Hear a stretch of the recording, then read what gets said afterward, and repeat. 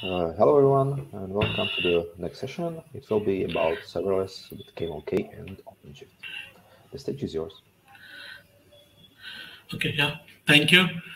So myself, Shailendra, I am a consultant at Red Hat, and along with me, I have Varsha. Yeah, hi Varsha. I think she should be back Sick. in a minute. Okay, fine. No worries. So yeah, here we are to start with serverless with Camel-k and Openshift. So let's see what are the agenda for this talk. So we'll try to understand what is serverless with OpenShift, or it can be any Kubernetes cluster. What is Camel-k? Vasa will give you a walkthrough of what is Camel-k and its Camel-k architecture, and we'll have a demo on top of that. Let's see what is serverless. Okay, so the first time when I heard about this word serverless, I thought, is it something like application without server? And I was totally wrong. So, what does the serverless means? Where you do not have to your app, manage your server, or you do not have to worry about your resource allocation of your servers. All those things will be taken care on demand. And what does the CNCF says about serverless? It says about the serverless computing refers to a concept of building and running your application that do not require a server management. You do not have to do your server management. You do not have to worry about whether what is the CPU consumption, what is the RAM consumption uh, of my application server. It will be always fulfill about your demand, and you only focus to developing your application. So how serverless with OpenShift? So serverless on top of OpenShift has been provided with the help of Knative. Knative is an open source project. What does the Knative does? It's provide a layer between the infra as well as from the developer perspective. Like every developer, whenever I talk and discuss to a developer, the first challenge or first issues what they know, like, hey, I'm developing my application, but why I should learn those configuration which is required for an infrastructure, like how my application is running, how I have to configure my application, what are those configuration, why I should worry about those configuration. There has to be some easy way, and that is what Knative helps to do. The Knative will create all those configuration for you, and the developer focus only on their development. On top of OpenShift, on the right side, what you see, the OpenShift platform. On top of that, you get a OpenShift serverless, which is basically provides you the Knative serving, eventing, and function. On top of that, where you can run your application. Where I can use the serverless? This is the question, and this is the confusion. Like I assume a lot of enterprise customer is also having. Can I use my database workload to run as a serverless? I would say no, because database application or the application which requires 24 cross 7 time, can I use them for a serverless? So my answer would be no, because you have to choose those application, and one of the best choice for a serverless application is stateless application. So application with unpredictable a bursty number of requests, where you do not predict where the nature of the request, what it is coming up. Okay, wherever you want to do A/B kind of testing, canary deployment, or something like you run a seasonal or a periodic workload. For example, every end of the season or every end of the quarter, you have to generate some report, and I think that's where the serverless help will help you to build your application where it utilizes the resource when you need that. Microservices or container want to leverage a serverless. So let's see some of the pattern from the serverless. So what you see, I have a browser and I'm getting a request, and I have one container up and running. And as soon as my request goes up increasing, my container will keep on increasing. I think this is a pattern of Knative serving, utilizing a Knative serving. I can have a pattern with the eventing pattern where some event is generated, it get triggered to my application and my application scale up and it produce some result. Yeah. So moving to what is Camel-k. So I will hand over to Varsha for the Camel-k. Hello, am I audible? Yeah, Varsha. Yes, thank you, Shailendra. So I'm assuming everyone is aware of Apache Camel and how it is helping us to integrate various components till date. But nowadays, cloud computing is constantly evolving from bare metal to container technologies. The latest trend in this process is the serverless computing model. As Shailendra explained, with the help of Knative, uh, we can make a developer-friendly serverless environment. To work Apache Camel with Knative, Apache community developed Camel-k. So Camel-k is a lightweight integration framework that runs natively on Kubernetes, and it specifically designed for serverless and microservice architecture. Using a Camel-k with Openshift, serverless and Knative serving, containers are created only as needed and are auto-scaled based on the load. That means the container count increases with increase in the number of requests, and it becomes zero when there is a no request on pod. It reduces the cost by removing the overhead of server provisioning and maintenance. It enables a developer to focus on application development instead of building and taking care of the underlying environment. So Camel-k is implemented in Go programming language and uses Kubernetes Operator SDK to automatically deploy integrations in the cloud. This includes automatically creating services routes on OpenShift. So Apache Camel-k is a community-driven project. Users can write code in various languages like YAML, Java, XML, Groovy, uh, JavaScript, Kotlin, Java Shell, etc. Next slide, please. Yeah, thank you. With 300 with the 300 connectors and built-in integration patterns, developer can connect to almost everything. A flexible everything in a flexible and a scalable way.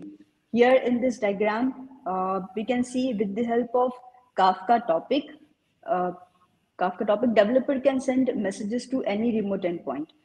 So Camel-k is not a replacement of Apache Camel. It's just an extension, or we can say a subset or a sub project of Apache Camel, which runs on Kubernetes and supports serverless feature.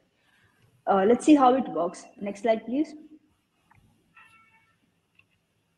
Thank you. The developer can write the route using any supported Camel domain specific language. Here, let's take an example of a route written in Java. The Camel-k CLI provides a Camel command line as the main entry point for running Camel-k integrations on OpenShift. The developer needs to install Camel-k CLI on their local environment. With the help of the Camel run command, developer can deploy their integration on Kubernetes or on OpenShift. As soon as the application or integration is deployed on OpenShift, the the OpenShift cluster or Kubernetes cluster starts the pod, and based on the request, it auto scales. Next slide, please. Thank you. Using a Camel-k with OpenShift serverless and Knative, we can manage how components in our system communicate in event-driven architecture for serverless applications.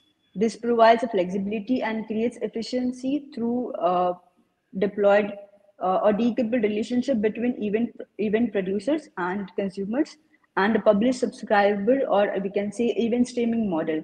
When running a Camel-k in a developer mode, we can make a live updates to integration DSL and view results instantly on OpenShift pod without waiting for integration to redeploy. Wherever you make any changes, the pod automatically gets reloaded, or I can see it destroys the older pod and it creates a new pod, and we can see the changes. We can see the changes, whatever changes we have made in DSL. When the integration runs for the first time, Camel-k builds the integration kit for container images, which downloads all the required Camel modules and adds them to the image class path. It resolves all the dependencies itself when the developer deploys the route. As explained, based on the incoming request, the pods and resources are used by the application. This provides much faster turnaround time when deploying and redeploying integrations in the cloud.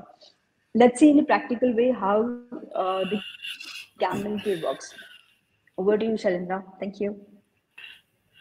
Thanks, Varsha. That was more informative on the Camel-k. Let's have something on the demo perspective. So, how the demo architecture would be. So, I have my development machine in which I'm running my Camel with the K CLI command, and on my Openshift, or it can be any Kubernetes cluster which has two operator running, Camel-k as well as serverless operator. And the Camel CLI, it create a integration custom resource, and that custom resource, this is the important part which the Camel-k operator takes care from the developer. The developer focus developing their code, and with the help of Camel CLI, this integration custom resource is created, which will trigger the Camel-k operator, and with the help of serverless operator to spawn up the pods, the running pod, or to scale down.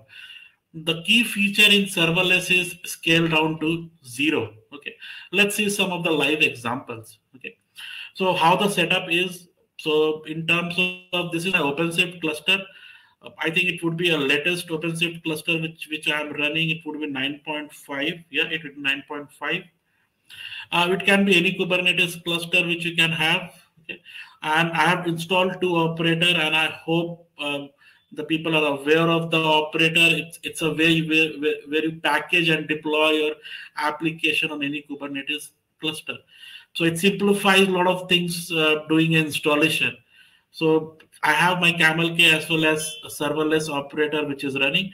Once you deploy a serverless operator, you get on the left side, you get a serverless on the console where you can have this service revision and the route tab, which is the part of the Knative. In terms of deployment from the Camel-k, I have created an integration pattern which has already been created. There is no integration created, and will use the CLI running on my laptop to create this integration and to create an application. So let's see with a very simple Java application. So I have this Java application which I have written in sample.java file. It's a language I'm using is Java, and I'm just creating a from and setting a body of hello DevCon and printing a log. Okay, and I'm using a platform HTTP. It's a HTTP server where I can use this as a consumer, and I'm exposing at a endpoint / test. Okay, and how simple is, if I have to deploy this in this application, what I have to do, I will just see if that sample, yes, this application is over here. So I will just have to quit this. Sorry.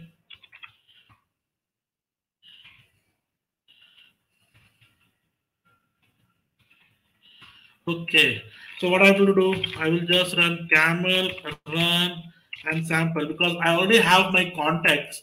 I have already set up my contacts of my cluster which I'm running. So I have already logged in with that context. Okay, so as soon as I say camel run sample.java, it will start. The integration has been created. If I do oc get it, the integration, I can see my integration sample has been created up. So what does that integration will create? So let's go back and see. Okay, so if I go to this integration, I have my sample integration created. Is there any running pod?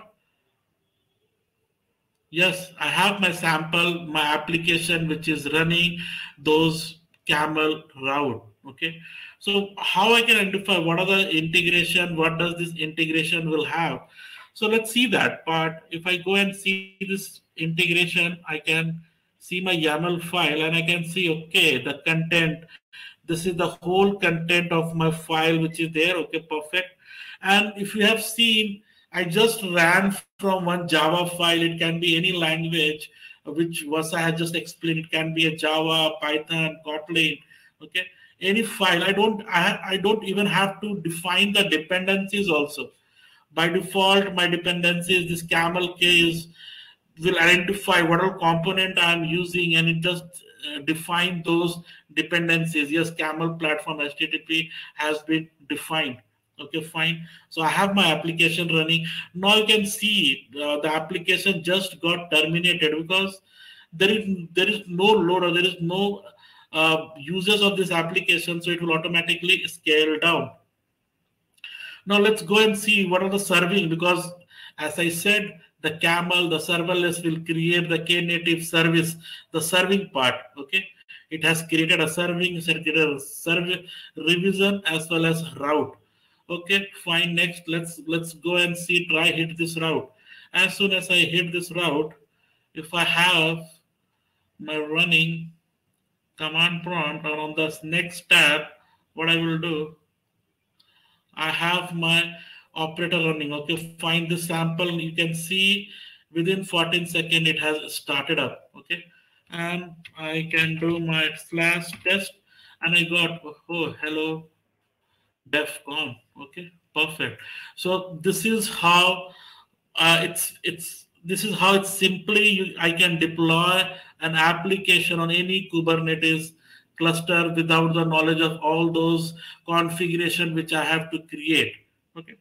The next important thing is, if I have to see the logs, I can always go and say, okay, logs, and I can just give my sample, and yes, blah, I can see all my logs.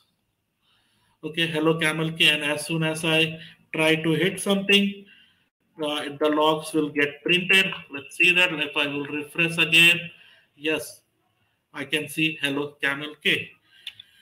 And if I have to delete also, it's very simple to delete all those things, all those integration, and I can just delete in one line, and I can just say, okay, hey, Camel, delete the sample. That's all I have to say. And let's go back and see if yes, everything has been deleted from the services, from the serving part. What about the integration? The integration itself is deleted. The next other feature, one of the major feature which the developer will like, runtime in the dev mode, because I want to keep on changing my route and I want to see the behavior. Okay, which was explained by Varsha in our previous slides. For example, let's say the same thing I would run Camel-k run Java, and I will say --dev.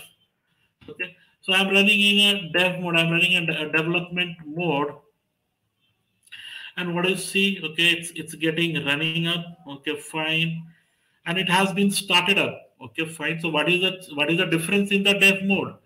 The difference in the dev mode is, for example, what I will do, I will start pumping up. So I have some the same. I will do this. Keep on doing a curl.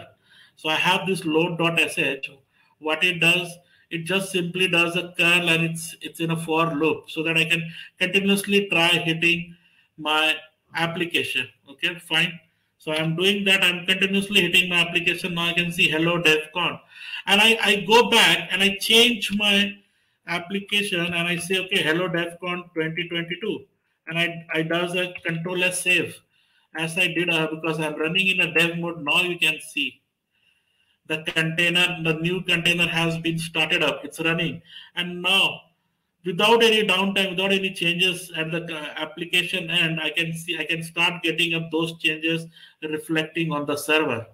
Okay, so that is what the advantage I get when I run in a dev mode. Okay, again, the most important feature, if there is no traffic coming up, automatically it will scale down to 0. Okay, now the next thing is, will it scale up when my traffic is getting increased?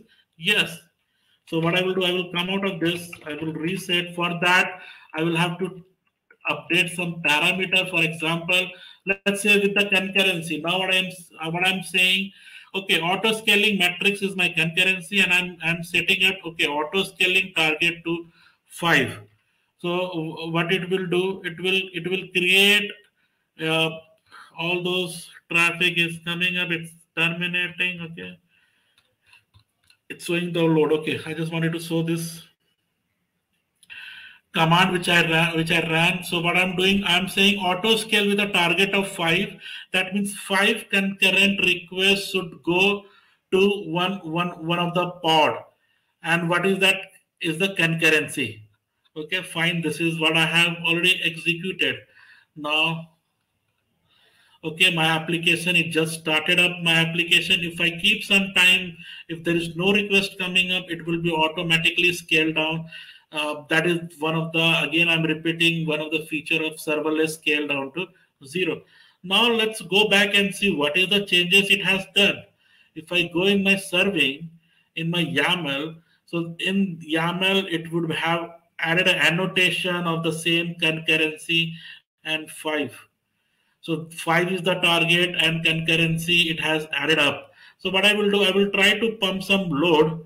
Okay. So what I have done, I will try to use the same script, as well as I will request Varsha also. She also had a similar script running at her end also to execute that script. So what will happen, we'll see.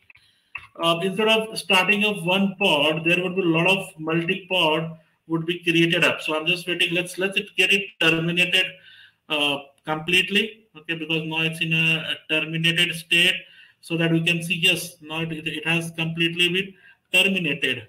If I go and see no pod is running, that means no resource are getting utilized. So what I will do, I will run the same load test, and yes, I have executed same load test. Now you can see. Now I can, the number of container has increased because I have pumped up a load, and because I have reduced the concurrency to 5. Earlier, by default, the concurrency value is 100.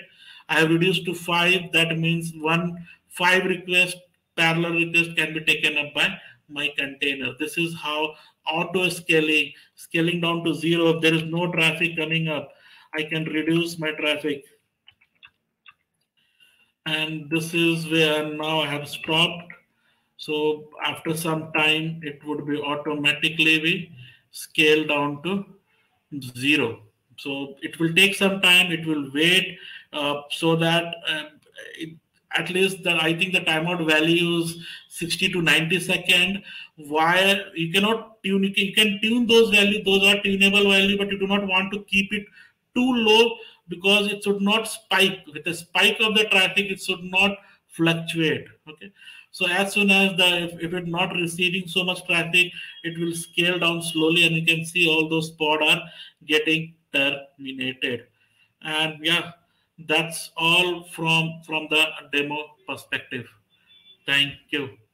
So let's see if there are any question for us. So let me stop my sharing here.